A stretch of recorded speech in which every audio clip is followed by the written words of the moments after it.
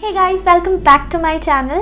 আজকের ভিডিওটা কোনো ব্লগ ভিডিও না, আজকে একটা খুব ইম্পর্টেন্ট টপিক নিয়ে তোমাদের সাথে ডিসকাস করার আছে। সেটা হচ্ছিল PCOS, যেটা কিনা 50 to 60% মেয়েদেরকে এফেক্ট করে। আমি নিজে একজন PCOS পেশেন্ট ছিলাম, আর আজকে তোমাদের সাথে শেয়ার করব যে আমি কিভাবে 100% ন্যাচারালি কিওর্ড হয়েছি from PCOS and ultimately I got pregnant. আমাদের সোসাইটিতে একটা কনসেপ্ট আছে যে হরমোনাল প্রবলেম মানেই প্রেগনেন্সি আসবে না, মানে কনসিভ করতে পারবে না, আর কনসিভ না করতে পারা মানেই একটা মেয়ের লাইফ বেকার। সো বেসিক্যালি একটা মেয়ের লাইফের মেন এম হচ্ছিল প্রেগনেন্ট হওয়া, অ্যান্ড যদি সে সেটা না করতে পারে then she is like valueless. I think এই কনসেপ্টটা চেঞ্জ হওয়া উচিত। তো আমি তোমাদেরকে বলবো যে PCOSটা কিওর করো for living a healthy life, একটা হেলদি লাইফ মেনটেন করার জন্য, হেলদিভাবে বাঁচার জন্য, না কি শুধু প্রেগনেন্ট হওয়ার জন্য। প্রেগনেন্সি ডেফিনেটলি একটা ওয়ান্ডারফুল ফেজ অফ লাইফ, সবার কাছে এই ফেজটা খুব স্পেশাল হয়। বাট শুধুমাত্র একটা মেয়েকে জাজ করা just on the basis of a pregnancy is not good. So I think এই কনসেপ্টটাই চেঞ্জ হওয়া উচিত, আর চেঞ্জ আমাদের থেকেই স্টার্ট হবে। সো PCOSকে কিওর করো just to lead a healthy life and not just to get pregnant. তো ভিডিওটা এন্ড অবধি দেখো, বিকজ সব কটা পয়েন্ট প্রচণ্ড ইম্পর্টেন্ট। আমি ইন ডিটেলস তোমাদেরকে বলবো যে কি কি করেছি আমি। স্টার্ট করার আগে তোমাদেরকে একটু ছোটো করে বলে দিই যে PCOS বেসিক্যালি ব্যাপারটা কী। তো PCOS একটা কন্ডিশন যেটা female reproductive organ, that is ওভারিকে effect করে। ওভারি ইস্ট্রোজেন অ্যান্ড প্রজেস্টেরন নামে দুটো ফিমেল হরমোন প্রডিউস করে, অ্যাট দ্য সেম টাইম অল্প পরিমাণের mail hormone, that is অ্যান্ড্রোজেনকেও produce করে। এবার যেই মেয়েদের PCOS আছে তাদের অ্যান্ড্রোজেন হরমোনটা সিক্রিশন বেশি হয়। এই এক্সেস অ্যান্ড্রোজেনের জন্য PCOS হয়, দ্যাট ইজ হরমোনাল ইমব্যালেন্স হয়। তো এই হরমোনাল ইমব্যালেন্সের জন্য আমাদের ইরেগুলার পিরিয়ড হয়, মিসড পিরিয়ড হয়, ওয়েট গেইন হয়, সিস্টিক অ্যাকনে হয়, পিরিয়ড না ক্লিয়ার হওয়ার জন্য সিস্ট হয়ে যায়, এক্সেস হেয়ার ফল হয়, ফেশিয়াল হেয়ারস হয় অল ওভার ফেস বডি।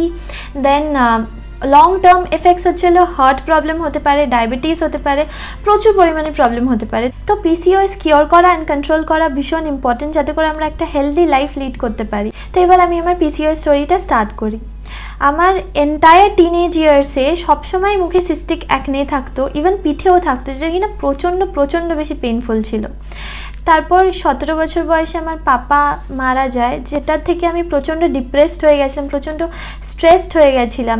তারপর থেকে আমার প্রচণ্ড হেয়ার ফল হওয়া স্টার্ট হয়েছে। এত হেয়ার ফল হতো যে আমি অলমোস্ট ব্যাল্ড হয়ে যাওয়ার মতো অবস্থা ছিল। তো তখন আমি ডিসাইড করলাম যে আমি একটা ডার্মাটোলজিস্ট দেখাবো। সেই ডার্মাটোলজিস্ট আমায় বলেছিলেন আলট্রাসাউন্ড করাতে। আলট্রাসাউন্ড করানোর পর ডিটেক্ট হলো যে আমার PCOS আছে। তারপর আমি একজন খুব রিনাউন্ড কলকাতার গাইনোকোলজিস্টকে দেখিয়েছিলাম, যিনি আমাকে বার্থ কন্ট্রোল পিলস দিয়েছিল। আমি ওই বার্থ কন্ট্রোল পিলস টানা 4 বছর ধরে খেয়েছি, যেটা থেকে আমার স্কিন, আমার হেয়ার এত বেশি ভালো হয়ে গেছিলো। আমার কাছে এইটা বিশাল বড় একটা ব্যাপার ছিল যে আমার চুল আর আমার স্কিন খুব ভালো হয়ে গেছে, এটাতেই আমি খুব খুশি ছিলাম। আমি এত ডিপে যাইনি যে কিভাবে ওই বার্থ কন্ট্রোল পিলস আমাকে অনেক রকমভাবে এফেক্ট করতে পারে। লং টার্ম অনেক সাইড এফেক্টস আছে বার্থ কন্ট্রোল পিলসে, সেটার ব্যাপারে আমি জানতাম না। তো 4 বছর কন্টিনিউয়াস বার্থ কন্ট্রোল পিল খাওয়ার পর আমি আমার গাইনোকোলজিস্টকে জিজ্ঞেস করেছিলাম যে আমি কতদিন ধরে আর পিলস খাবো।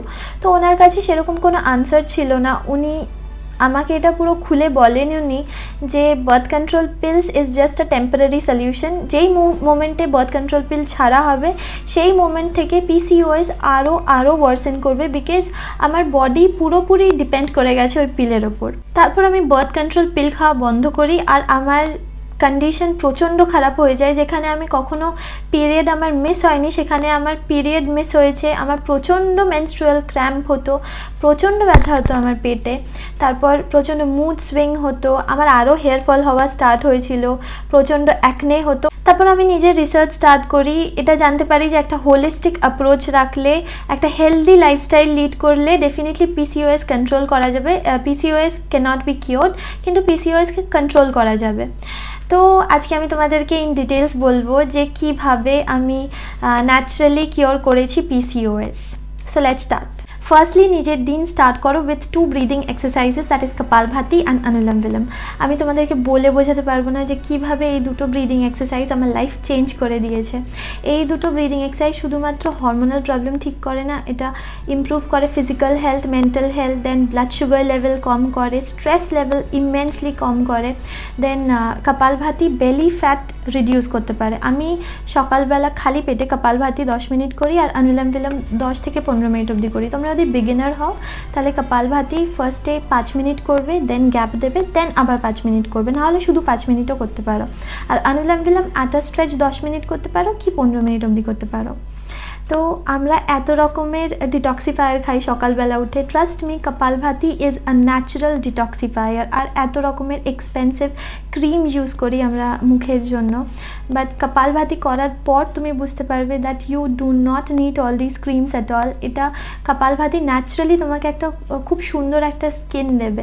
সেকেন্ডলি এভরিডে এক্সারসাইজ করবে, everyday at least 30 to 40 minutes daily exercise করবে। কনসিস্টেন্সি কিন্তু একটা বিশাল বড় ইম্পর্টেন্ট রোল প্লে করে। তোমরা 2 দিন এক্সারসাইজ করলে 3 দিন ছেড়ে দেবে, এটা করো না। একটা কনসিস্টেন্সি মেনটেন করো।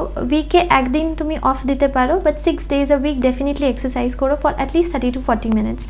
যোগাসনাস ট্রিমেন্ডাসলি হেল্প করে ফর কিওরিং ইয়োর পিসিওএস। তো আমি একটা সেপারেট ভিডিও বানাবো অন যোগাসনাস, যেটা আমি করেছি পিসিওএসটাকে কিওর করার জন্য। থার্ডলি তোমাকে হেলদি ইটিং হ্যাবিটস রাখতে হবে। এটা মনে রেখো যে PCOS is not curable, it is controllable. তো তোমাকে সারা লাইফ একটা হেলদি লাইফস্টাইল মেনটেন করে যেতে হবে আর হেলদি ইটিং হ্যাবিটস ইনকর্পোরেট করতে হবে লাইফে। তো আমি সকাল থেকে কী খেতাম সেটা তোমাদেরকে বলছি। ফার্স্টে সকালে উঠে আমি খালি পেটে সোকড মেথি সিডস খেতাম। মেথি সিডস হাফ টিস্পুন আমি 24 to 48 আওয়ার্স অবধি জলে ভিজিয়ে রাখতাম।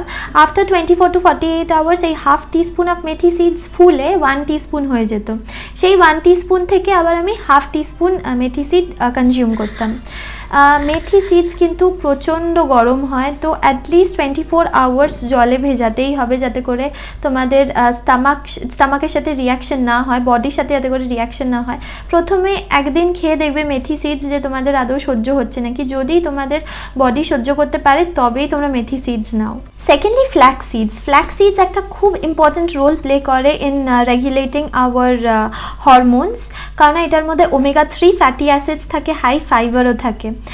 ফ্ল্যাক্স সিডস কখনো র ফর্মে খাবে না, অলওয়েজ রোস্টেড ফর্মে খাবে। যদি র ফর্মে কেনো দেন ফ্ল্যাক্স সিডস আগে রোস্ট করে নেবে, দেন মিক্সার গ্রাইন্ডারে ওটা মিক্স করে নেবে, মানে পাউডার ফর্মে করে নেবে। দেন এভরিডে সকালবেলা after consuming soaked methi seeds 1 teaspoon of flax seeds নেবে, সেটা 1 গ্লাস ওয়ার্ম ওয়াটারে গুলে খেয়ে নেবে।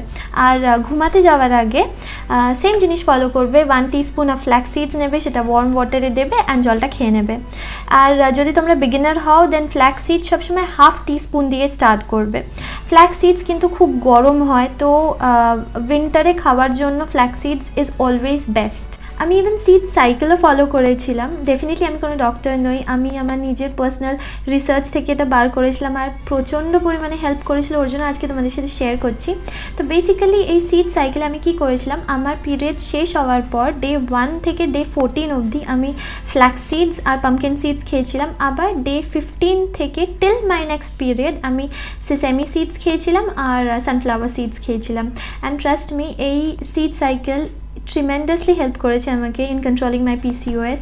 প্রতি কটা সিডস কিন্তু প্রচণ্ড হট নেচারের, তার জন্য এটা seed cycle is always best to try out in winter. আমি নিজেও শীতকালেই ট্রাই করেছিলাম সিড সাইকেল, প্রচণ্ড এফেক্টিভ ছিল, ওর জন্য আজকে তোমাদের সাথে শেয়ার করলাম। আমি একটা হার্বাল টিও খাই, যেটা আমি তুলসী পাতা, জিরে আর দালচিনি দিয়ে বানাই। যদি তোমরা পিরিয়ডে থাকো দেন এই চাটা খাবে না, বিকজ এর মধ্যে তুলসী পাতা থাকে। তুলসী পাতা প্রচণ্ড গরম নেচারের হয়, পিরিয়ডের সময় একদমই খাওয়া উচিত না। যদি পিরিয়ডে থাকো দেন চাটা বানাবে জিরে আর দালচিনি দিয়ে।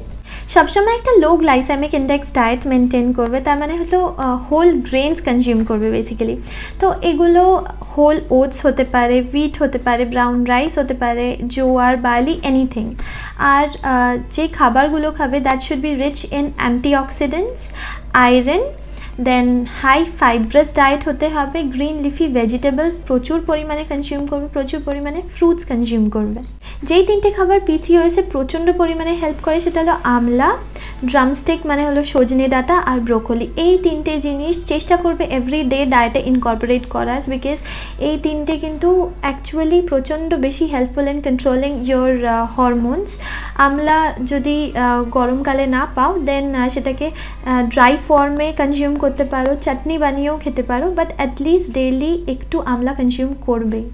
ব্রেকফাস্ট কিন্তু তোমরা কখনো স্কিপ করবে না, ব্রেকফাস্ট প্রচণ্ড ইম্পর্ট্যান্ট। অলওয়েজ চেষ্টা করবে ব্রেকফাস্ট 10:30টার মধ্যে খেয়ে নেওয়ার। যেই জিনিসগুলো অ্যাভয়েড করবে সেটা হলো white rice, then pizza do, then white bread, sugary যেই বেভারেজেসগুলো থাকে যেরকম কোল্ড ড্রিঙ্কস, দেন সুগার, সল্ট, সব কিছুর ইনটেক কম করো, একদম ছেড়ে দিও না, বাট অ্যাটলিস্ট কম করো। চেষ্টা করবে রাত্রিবেলা কার্বোহাইড্রেটস না খাওয়ার, ইনস্টেড তোমরা প্রোটিন স্যালাড খেতে পারো, স্যুপ খেতে পারো, দেন কার্বোহাইড্রেটসের বদলে তোমরা চিকেন, দেন পনির, এগুলো ইনক্লুড করতে পারো ডায়েটে। আমি একটা আলাদা ব্লগ বানাবো যেখানে আমি দেখাবো যে আমি কার্বোহাইড্রেটের বদলে কি কি খাই রাত্রিবেলা। ইভেন এই কার্বোহাইড্রেট ইনটেক কমানোর পর থেকে আমি প্রচুর পরিমাণে ওয়েট লুজ করেছি, যেটা কিনা আফটার প্রেগনেন্সি অনেক বেশি ওয়েট গেইন করেছিলাম। ইভেন অনেক বেলি ফ্যাট হয়ে গেছিলো, যেটা প্রেগনেন্সি বেলি ফ্যাট, সেটাও আমি অনেকটা লুজ করেছি after stopping this carbohydrate intact. আমি ঘুমাতে যাওয়ার আগে এভরিডে হলুদ দুধ খাই। এটা শুধুমাত্র আমার পিসিওএসে হেল্প করেনি, ওভারঅল আমার হেলথেও প্রচুর ইমপ্রুভমেন্ট এনেছে। আমার খুব ভালো ঘুম হয় এই দুধটা খাওয়ার পর। আমি জানি যে পিসিওএসে অনেকে বলে যে দুধ একদমই খাওয়া উচিত না, বাট এটা আমার পার্সোনাল ওপিনিয়ন যে আমার এই হালদিওয়ালা দুধ খাওয়ার পর থেকে ওভারঅল অনেক হেলথ বেনিফিটস হয়েছে, ওভারঅল হেলথ অনেক ইমপ্রুভ করেছে, আমার পিসিওএস অনেক কন্ট্রোলড হয়েছে। Last and most important thing is নিজের লোয়ার অ্যাবডোমেনে তেল ম্যাসাজ করা। এই প্রসেসটা অনেক একটা এজ ওল্ড টেকনিক, যেটা আমরা আমাদের আম্মা দিদাদের থেকে শিখেছি। আমাদের লোয়ার অ্যাবডোমেনে 5-10 মিনিট মতো তেল ম্যাসাজ করবে, সেটা যে কোনো তেল হতে পারে, কোকোনাট অয়েল ছাড়া। সবসময় বেস্ট হচ্ছিলো ক্যাস্টর অয়েল ইউজ করা। তারপর একটা মোটা টাওয়েল নেবে, যেটা গরম জলে ভেজাবে, তারপর সেটা জলটা নিংড়ে নেবে, নিংড়ে ওটার ভাপটা নিতে হবে লোয়ার অ্যাবডোমেনে। তারপর ওই টাওয়েলটা নিজের লোয়ার অ্যাবডোমেনে প্লেস করে ভাপটা নেবে, অ্যারাউন্ড 10-15 মিনিট মতো ভাপ নেবে। এইটা কি হবে, তোমাদের ইউটেরাসটাকে অ্যাক্টিভেট করবে। অ্যান্ড এই প্রসেসটা এত এফেক্টিভ, যদি তোমাদের কোনো ডিলেড পিরিয়ডও হয় না, তারপরে যদি এই প্রসেসটা যদি ট্রাই করো, দেন নেক্সট দিন কি তার পরের দিন তোমার পিরিয়ড হবেই হবে, আই গ্যারেন্টি। তো এই সবকটা টেকনিক তোমরা ফলো করতে পারো, কনসিস্টেন্টলি ফলো করো, ডেইলি ফলো করো। আই হোপ যে তোমাদের পিসিওএস কমপ্লিটলি কন্ট্রোলড হয়ে যাবে। সো ইটস ভেরি ইম্পর্টেন্ট যে তোমরা একটা হেলদি লাইফ লিড করো, এক্সারসাইজ করো, হেলদি ডায়েট ফলো করো। তো আই হোপ তোমাদের এই ভিডিওটা খুব ভালো লেগেছে। অ্যান্ড যদি এই প্রসেসগুলো ফলো করে তোমার বেনিফিট হয়ে থাকে, দেন ডু কমেন্ট ডাউন বিলো, আমাকে জানিও। আমি জেনে খুব খুশি হব যদি তোমরা সত্যি এগুলো ফলো করে কিওর্ড হও। So see you guys in my next video. Bye.